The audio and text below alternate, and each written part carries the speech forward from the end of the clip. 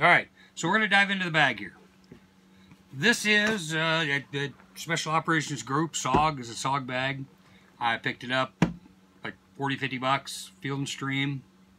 They were available at Walmart, a lot of other places. A couple things I look for in bags. You want quality, but you don't have to pay ridiculous prices to get quality. There's some really good bags out there for under 100 bucks. Step up to 125, 150, you can get some great bags. The Rush 511 series, you know, the 511 Rushed series, you know, their 12, 24, and 36 models are great bags. They start at about 100 bucks, go up to 150. They're really good bags. This is a nice bag.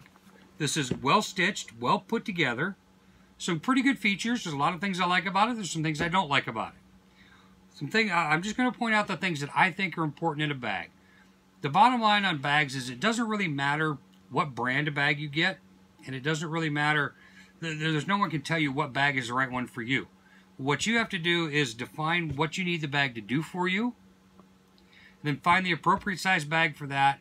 Make sure it's well built, sturdy, good stitching, and there's a few features that I do recommend you have that I really like. One of the first ones on the outside of this bag, got this fold down flap. This is really nice. Okay, I can take and put something in here. Put a rain jacket. I can put a heavier coat, a sweatshirt, my motorcycle helmet. I can put a larger item in here that won't go in the bag that maybe I don't need on it all the time. But if I'm going to leave my vehicle, which has my rain gear in it, I may want to stick my rain gear in here because I know that, you know, I may run into some rain. Now, if it's the dry time of year, I may not have to do that. So this is just a really nice feature to have, to be able to put larger items on the bag, keep them outside and accessible. The other two items that I really recommend, chest straps and a waist strap. Waist strap down here at the bottom. Those two things spread the load out. They make the load far more secure. When you're going to be trying to walk over uneven terrain, you may be climbing, you may be crawling, you may be going through tight spaces. You may be trying to get away from someone who wants your stuff. Okay, the more secure you can have the load, the better you have it distributed across your body, the easier it's going to be on your body. 25, 30 pounds doesn't sound like a lot till you put it on your back and you try to walk 10 miles with it. You know, it's something you need to do. You need to practice. So, let's dive into the bag. I'm going to go through this relatively quickly. We're not going to go into too much detail. Just kind of show you how I've got mine set up and maybe to give you some ideas on how you can get yours set up. First thing, water. 1 quart Nalgene bottle. Refillable. This screws right onto my water filter that I have in my bigger bag. I've got a smaller filter in here that can fill this up just fine. 3 days. Water is number 1 on your list. Can't survive without water. Gotta have it. On the other side of the bag, got ammo. 50 rounds for my carry gun. Okay, you don't know what you're going to run into, especially if you carry a compact like I do. I can carry a compact single stack gun. Only got 12 rounds on the gun. I want a little bit more. Okay. Front compartment. First aid kit. Okay, these kits are something I put together, again, inspired by Nuttin' Fancy. He did something very similar. I modified it a little bit. This is not an end-all be-all first aid kit. This is primarily focused on handling the things that you're going to run into in this situation and in daily life. One of the most common things that kills people, and like I said, I've been a firefighter EMT for almost 30 years now.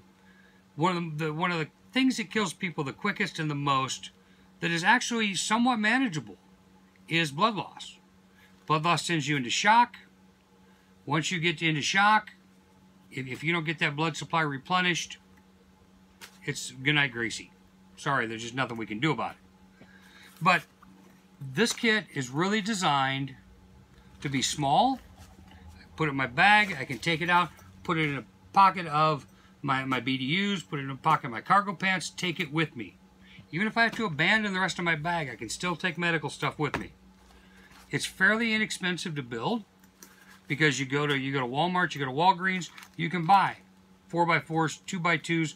Band-Aids, iodine, gloves, cotton balls, trauma dressings, 5x9 blood stoppers. All this stuff is available.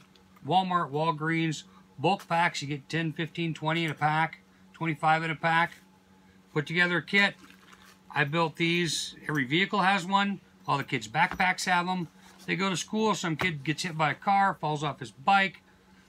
Whatever the case may be, they got something that they can use to stop the bleeding. Beyond that, you know, you stop the bleeding, then you can worry about a lot of the other problems. A lot of them you can't solve in the field without some additional equipment and some additional personnel or getting to a hospital. But this one is one that will kill you fairly quickly. If you bleed out, you're done. We need to stop that. These kits are like 12, 14 bucks to put it together. Is what it cost me to build this kit. Keep them everywhere.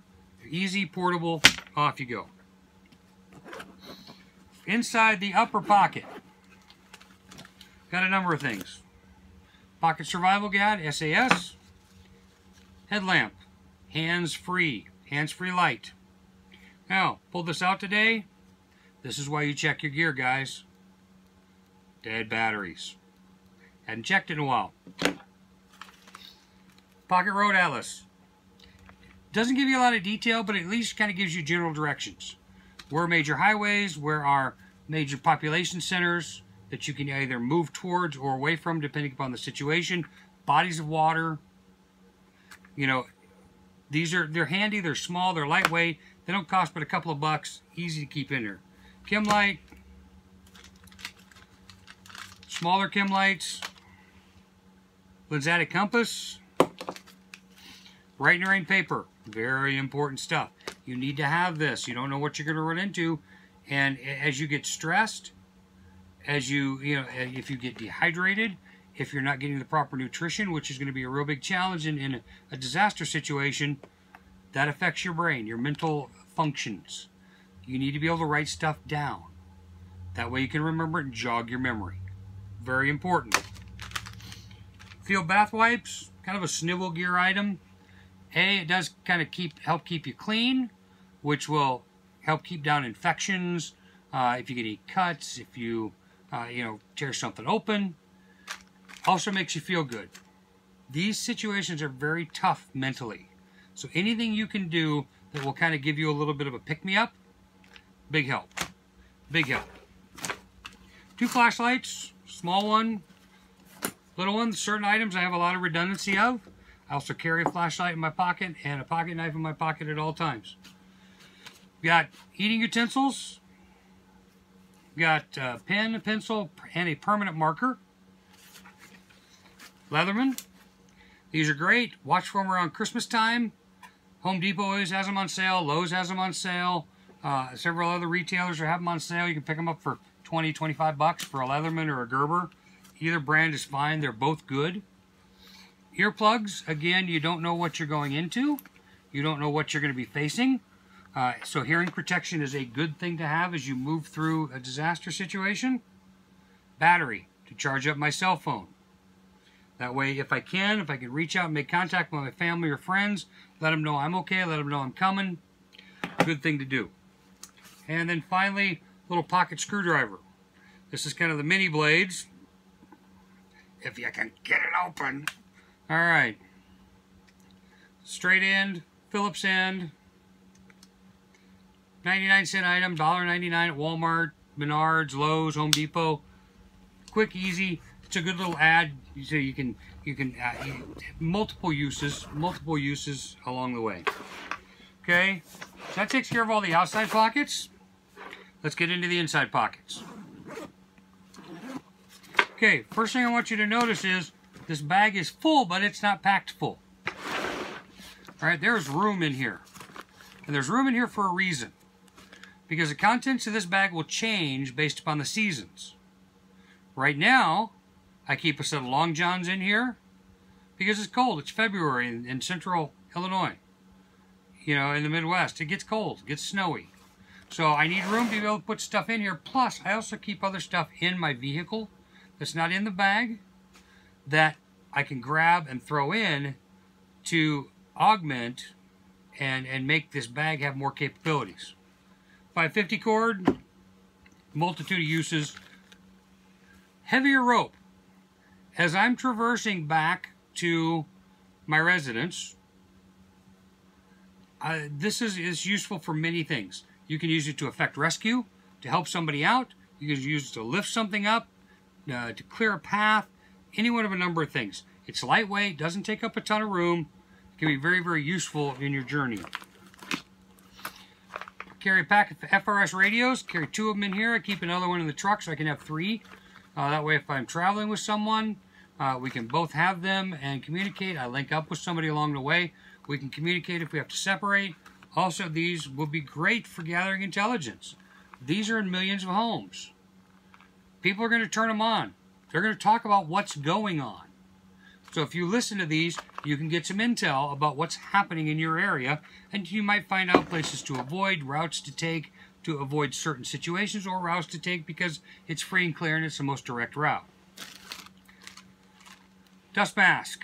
Again, y'all remember the videos of 911, 9/11 when the towers came down, that big cloud of dust that came down the street? Tornadoes are the same way. Earthquakes are the same way. It kicks stuff up in the air. You don't want to get sick. Cheap, small, lightweight, doesn't take anything. Toilet paper. I don't have to explain that one. If I do, turn off, go away. Okay, high protein food.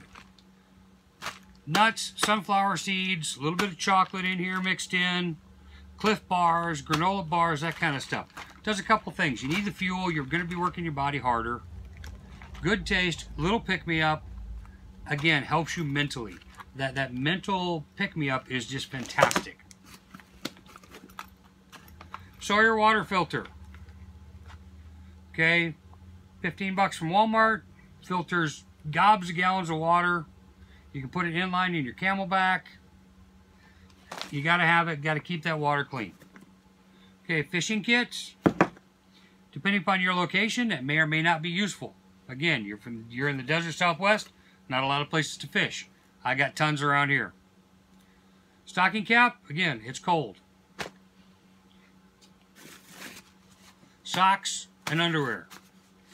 You got to take care of your feet. Feet and hands are 2 big things. If you lose use of your flippers, you can't transport yourself. You can't get from point A to point B. You can't help other people.